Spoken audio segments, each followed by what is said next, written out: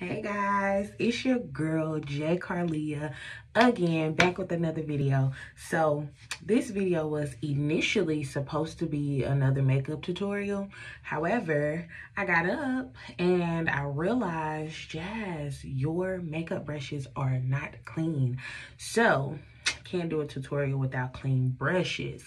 However, I did not want to miss this opportunity to record some content for you guys. So I just decided that I'm gonna show you guys my process of cleaning my makeup brushes.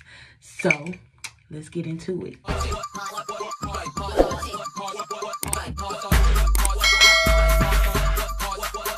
Okay, so to clean my brushes, I'm gonna be using Dawn dish soap, and also I added some essential oil in this. Also, to hold my brushes, I have some mason jars. Color doesn't matter. Size depends on how many brushes you want to fit into it, how tall those brushes are. Other than that, whatever you choose. Or if you don't want to do a mason jar, you can actually get actual makeup holders, which is what I am also using. Some brushes come already on a stand, so you know. Also, I'm gonna be using this makeup cleaner by Urban Butterfly. Where I got this, actually, the Cosmetic Cafe was actually doing a giveaway. They were called Wink and Glow Cosmetics at the time, but they are now the Cosmetic Cafe. They did a giveaway, and this was gifted to me in that giveaway, as well as this makeup brush holder. So stay on the lookout for those giveaways from the Cosmetic Cafe, because they're awesome and they definitely come in clutch, for real. So all right, we're gonna get started. What I'm gonna do is take this makeup brush cleaner and I'm going to apply it. I'm actually sitting at the sink. I'm going to apply it. It has the suction cups on the back, so I'm going to suction it down inside the sink. Boom, boom, boom. Get that done. It doesn't matter what brush you start with. Pick one, child. So I'm going to wet it first in some warm water. Hot water, warm water. Wet it. Get all of the, just get it wet, child. Just get it wet. And then you just dip it into your dish soap, and you're going to take it on your makeup cleaner and just dance it around till it creates a lather, and you'll see all of the suds, you'll see all the makeup and stuff coming out of there. Brush it around real good. Don't be scared to get in there and work it. All right, and then once you do that, you're gonna just rinse it out. Once you have lathered it really well and the majority of the suds are no longer brown or colored from the makeup, you're just gonna rinse the soap on out of there. All right, and make sure your water not too high, because I am burning myself, y'all. Gosh. So once you do that and you rinse all the soap and you're confident that all of the soap is rinsed out of there, you can give it like a light squeeze. Okay, and clearly I still got some soap. But I really wanted to talk to y'all in this video. Pretty much just kind of give y'all an intro that I never gave y'all. Y'all know my name now. I'm Carleah. But I just wanted to talk to y'all a little bit about how this YouTube started, or why I started this YouTube, or what inspired me to start this YouTube. I've always wanted to do it. I've always wanted to start a YouTube channel, and you know, just kind of, because I like to do makeup, so I always wanted to do that and get put it out there, you know, just do makeup tutorials or inspirational talks or whatever. I've always talked about doing it, but I didn't do it. I never actually got around to it, never actually did it. And I guess it was mainly because I always felt like, oh, I don't have this, or I don't have that, I don't have the right lighting, I don't have the right kind of camera. I only got my phone. I don't have, you know, I don't have enough makeup products. I don't really know what I'm doing like that well enough yet to, you know, to be putting it out there. But, and then it just came to me. I don't know. It's just, I'm in this phase of just do it. Just start. Like, it doesn't matter. Like, whatever you don't have, whatever you feel like you can't, start at the perfect place, you know? Like, you can't jump in and already be perfect. You can't jump in and already have everything you need. Some stuff comes from the experience. Some stuff, and most of the time, that's the best stuff. That's the best part, is the stuff that you have to learn from the experience, from jumping in there, from getting your feet wet. And that's just what I learned. Like, I had to realize something about myself. And I had to realize that you're praying to God about stuff. You're talking to God about, I want you to bless me as I venture into this, and bless me as I venture into that. And I had to realize, girl, you ain't ventured into nothing. You haven't ventured into nothing. You still playing it safe. You really haven't taken any risk. Like, you really haven't, you know, put yourself out there. It's like, I had to realize that when I was younger, I was like all for it. Like, I wasn't scared to do anything. I didn't care how bad I was at it. Anybody that know me from middle school, I played basketball for 2 years and was trash. I'm talking about trash. But guess what? I was at every practice. Guess what? I was at every game. When they put me on the court, guess what I was doing? Not much, but I was doing it. I was doing it. And I knew that people was out there and she sucks, she trash or whatever, but I didn't care. I didn't have that feeling of, oh my gosh, it's gonna flop, or oh my gosh, they're gonna talk about me. I didn't have that. And it's like somewhere along the lines, as I kept growing up, as I kept experiencing, somewhere I lost it. I lost that that drive to just go for it regardless, you know, regardless of what people are gonna say, regardless of how you feel like, oh, I'm gonna look crazy, or, you know, regardless, I would just do it. And in the past, it always worked out for me. It really did. It worked for me. The basketball team, for example, I only made the team because I didn't give up, because I didn't have the skill for it. I didn't have the skill, but at the time it was Coach Hood. Shout out to Coach Hood from Byhalia. He was the coach, and I sucked. Like, I'm telling y'all, I sucked, but I didn't quit. And I kept, during the tryout phase, I kept coming back to practice. It's like I was stuck in that practice. I would do terrible, but I was back the next day. I was back again. So, and he told me, you know, I allowed you on the team. You made the team because of your drive. You made the team because you didn't quit. You made the team because you stuck at it. Not because, oh, she's such a good player, she got to be on this team. But I like what I see in her. I like the drive I see. And honestly, it's the same with everything. I'm taking that from my younger self, a lesson from my younger self. And it's the same way with life and becoming an adult and going after your goals. It's the same way. Like, sometimes you may not be the best at what you're trying to go for yet. You're not going to be the best. Sometimes you might suck at it right now. But if that's something that you know you want to do, go for it. Go for it. You have to start. Start where you are. It doesn't matter that you don't know everything about it yet. It doesn't matter. Just start. And sometimes you'll get the position, or you'll be successful just because you didn't quit at it, just because you went for it, just because you started where you were and you did what you did know how to do.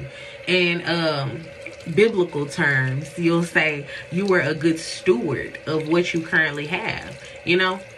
And that's really what life is about, is being a good steward of what you have. And that just means taking care of and being responsible with what you already have before you get to the level you're trying to go to. Because I know myself guilty. I'm guilty of this, but wanting to be at a certain place before you even put yourself out there. And it's like, it doesn't work that way. It doesn't work that way. You have to do it now. You just got to start where you're at. And just my own testimony, once you do that, and once you start from where you are, your passion and your gift is going to attract to you. I've been hearing that a lot lately. Passion, what you're passionate about is going to attract to you. And what you put the effort into that's what's gonna flourish. That's what's gonna be blessed, you know.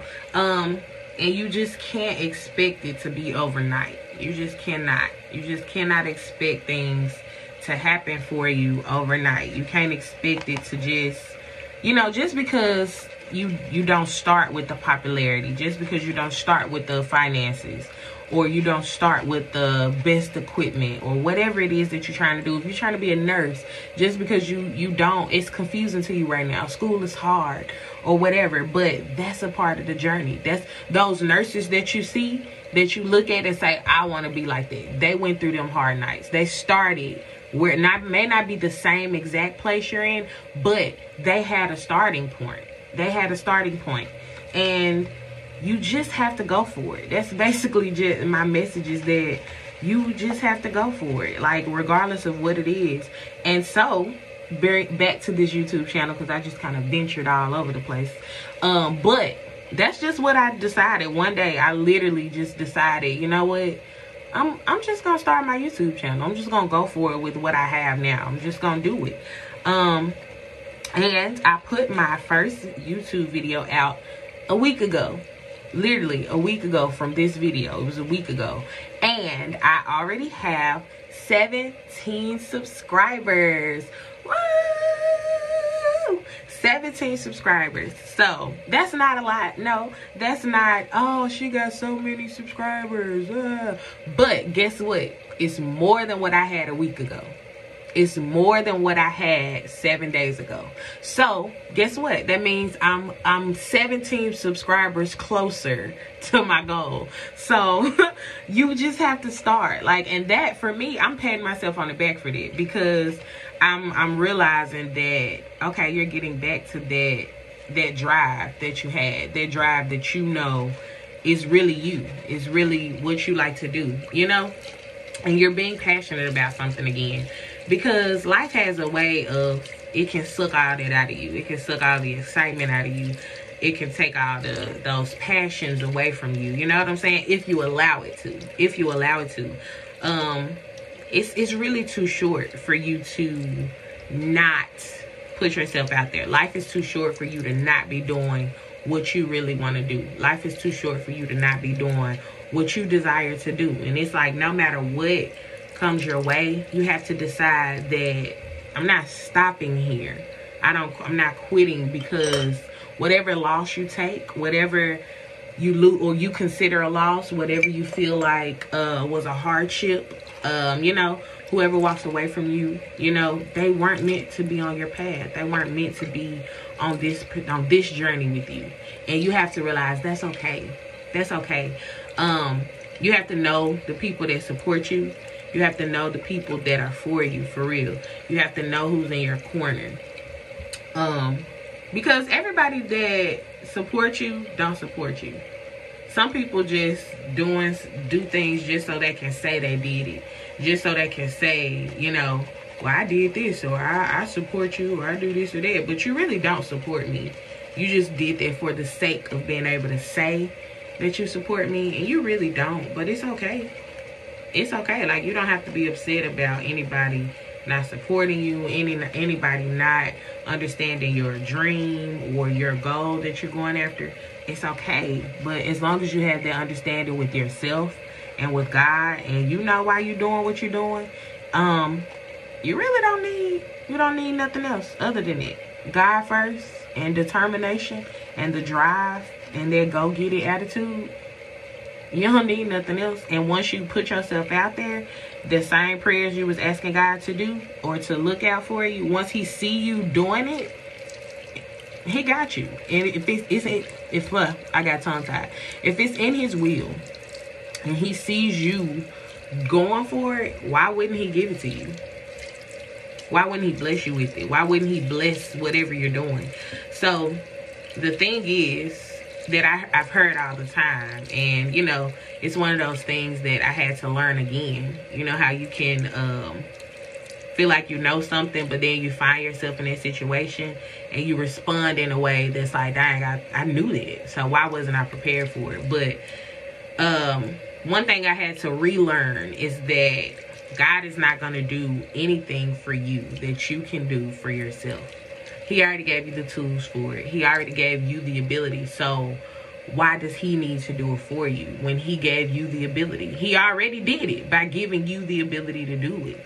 So he's not going to do it for you just because you're not putting in the energy to get it done.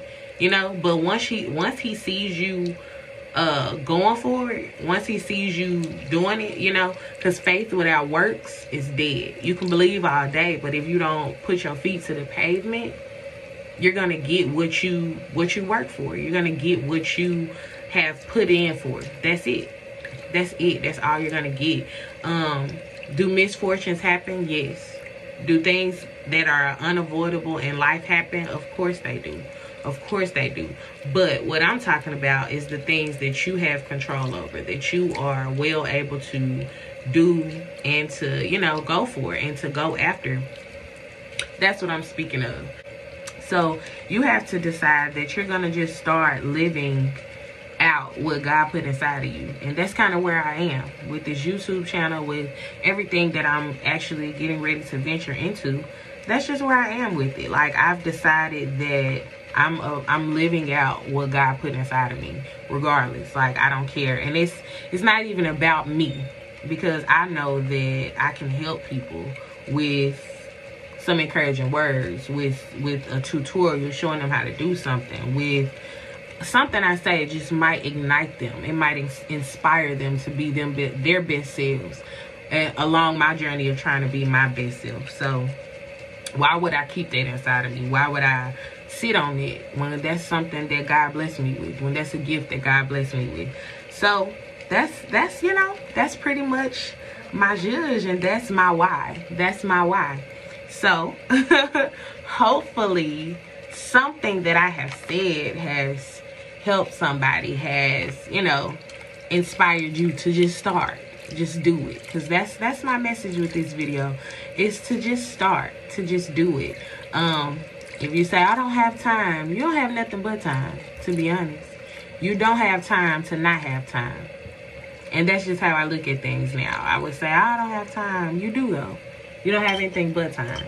Make every opportunity count. Every opportunity. Make it count and go for it. Go for it. And watch yourself flourish. Believe in yourself. Believe in yourself. You got it.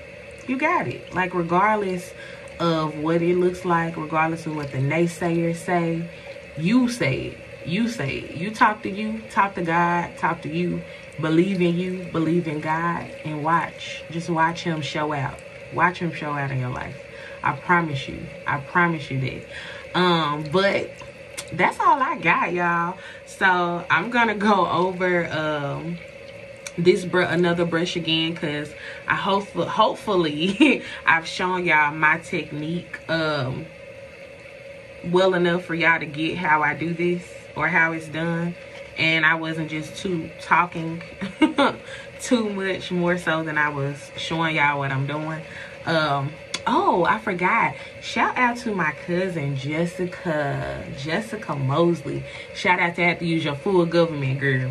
Shout out to her, y'all. She blessed me with a prime example of your passions will attract to you, or God will bless you, because she blessed me with so many products, y'all. So many products, so many brushes, makeup wise. She blessed me with so much stuff, y'all. And I was just like, oh, I know it wasn't a big deal to her, but it was a big deal to me, because I needed it. I needed a lot of the stuff that she blessed me with. And I'm just like, oh, shout out. Like, thank you so much. I need this. And that just really touched my heart. And I'm so appreciative, girl. I appreciate that so much. And it was out of nowhere, y'all. She just blessed me with it. So I was so happy about that. And shout out to you, Tootie. I love you. That's her nickname. I love you so much, girl. But moving on, that's really all I have, y'all. I'm about to show y'all again how I do my makeup brushes, just to seal it in and make sure y'all got it, and that I didn't talk more than I showed. So yeah, y'all, but I'm just feeling really optimistic. I'm just feeling really good about it. And thank y'all, my 17 subscribers. Thank y'all so much for subscribing. Thank y'all for seeing this and liking it enough to say, you know, I'm gonna subscribe. I'm interested in watching what else she has to put out. So thank y'all, I appreciate it, and this channel would be nothing without you. First, I want to give it honor to God. Thank you to all my, I'm just playing. JK, y'all. Take the brush, with the brush. Make sure you rinse the brush out really good. Wet brush, dip the brush. Take your dipped brush onto your makeup cleanser and lather it around. Make sure you get all the gunk out. Let it lather up really good. If it's a lot of makeup in there, all you're gonna see is brown and makeup running out of it. But that's okay. Keep doing it until you can keep rinsing and scrubbing on your makeup cleanser until it's no longer pushing out brown. And sometimes you may have to rinse your makeup cleaner off as well if it's too much makeup on it. That's why we stuck it in the sink. All right. And I actually have a lot more brushes to go, y'all. I'm cutting this video short, but I actually got a lot more brushes to do. But I'm thankful. I'm thankful because that means I have a lot of brushes, which makes me excited. So don't be sad. Don't be sad. To whom much is given, much is required. Oh, that's something y'all can expect on this channel, is a lot of God, a lot of God, a lot of Bible, a lot of Jesus. Oh, yes. So, yeah. And once you rinse the brush out and you've gotten all of the makeup out and it's clear to your liking, what you're going to do then is rinse it all out, give it a good squeeze like so. Still a little soap in there. Give it a little squeeze. And you're going to take your mason jar that was empty before, stick it in, let the brushes stick up straight out so that it can dry properly. And once you're completely done, you can just let all of your, sorry y'all, once you're completely done, you can just let all of your clean brushes sit out to dry, however you want to do it. And that is all I have, guys. I'm going to finish cleaning these brushes. I won't bore you guys any longer. Make sure that you like this video. Make sure you subscribe to my channel. Make sure you hit that bell so that you can get notifications. And make sure you stay inspired. And make sure you remember to just do it. Just do it. Get it done. God got you. All right, y'all. Have a good one. And I'll be back later with more content.